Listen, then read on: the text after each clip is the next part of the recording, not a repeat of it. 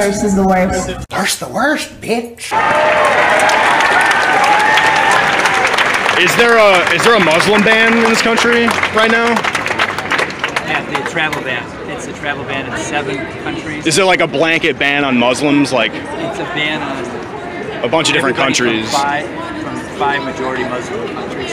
So don't you think it's a little disingenuous to call it a Muslim ban? Don't you think that's Actually, the reason people do that is right? Because It's emotionally driven. No, like Donald Trump is quoted as saying that his goal is to ban all Muslims from coming in. Yeah, I remember him saying that. Yeah, so that's. I mean, that's of course unconstitutional. You can't do that. So I don't know. It's interesting. It's not even a Muslim ban, but it's called that ad nauseum. It's kind of. Those families are being separated as well.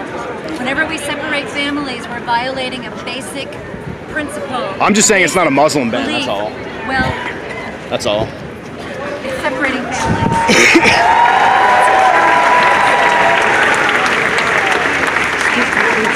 Still not a. Yeah, I don't know why that rhetoric keeps going. Thirst is the worst. Subscribe, bitch.